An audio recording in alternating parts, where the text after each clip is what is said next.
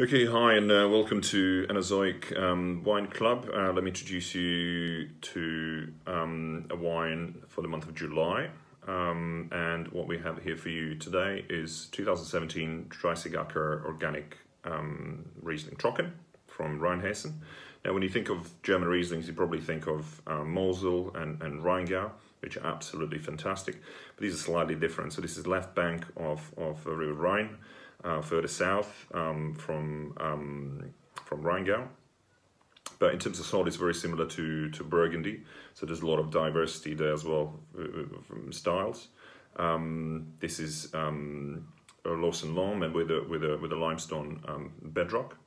So this is by a gentleman called Johann Dreissigacker, who took over from his father in 2006. Him and his brother split the property in kind of two, and as he was a student of famous Klaus-Peter Keller, he really changed the style of all the wines that his father was making. So that really cost him a loss in a lot of business at the beginning. He lost almost 70% of the clients, and his father nearly took back that kind of property in production.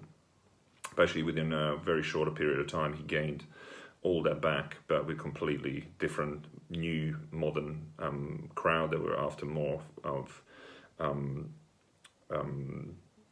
modern Riesling, drier style of Riesling than traditional that was produced in Rheinhessen at the time, which is a lot, that Liebfraumilch, a lot of residual sugar.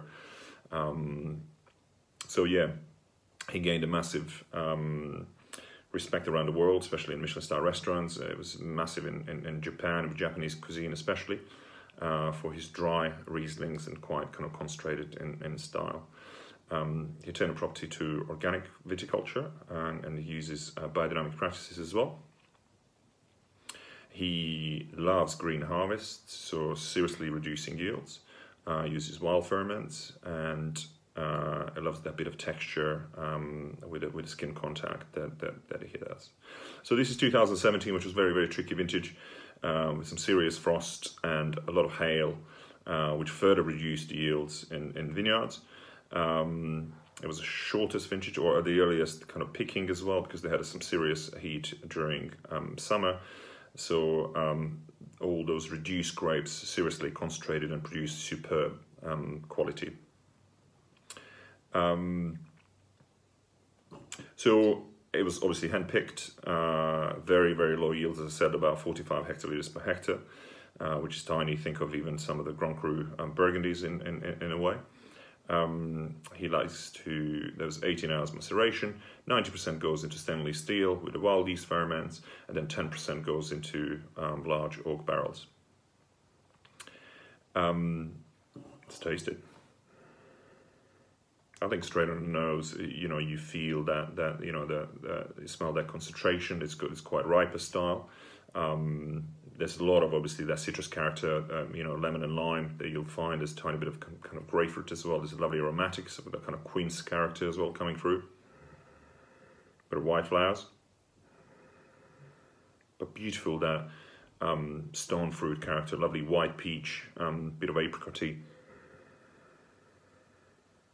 And lovely, that whetstone minerality as well, quite pronounced as well. On the palate,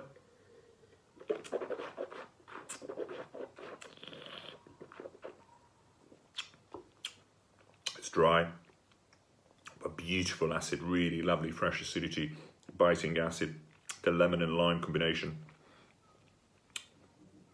quince, green apple, and then it really opens up. It gives you that. There's a lovely texture from that bit of skin contact, and I think the oak, that 10% oak that uses as well, gives a bit of weight to the wine as well. It's quite rich, quite pronounced. Again, packed with that riper characters of the stone fruit. Beautiful acid, just keeps on, lingers, and gives you that lovely minerally, kind of steely finish in the end. Beautiful. I hope you'll enjoy it. Cheers.